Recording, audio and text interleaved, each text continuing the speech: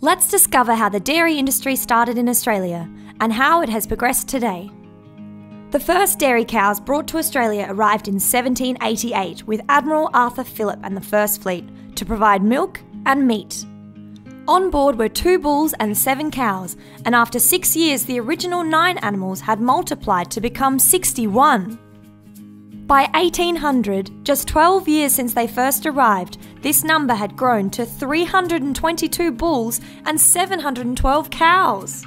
The original 9 dairy cows were the beginning of what is now a very large, multi-billion-dollar industry which directly employs thousands of Australians on farms and in dairy processing.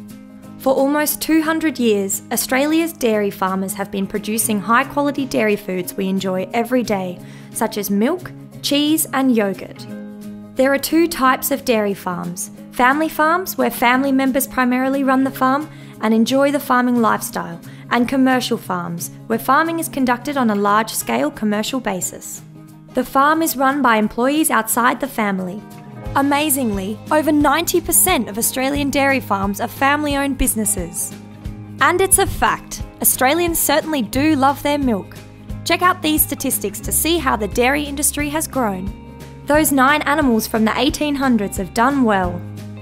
Ask your teacher how you can discover more about dairy.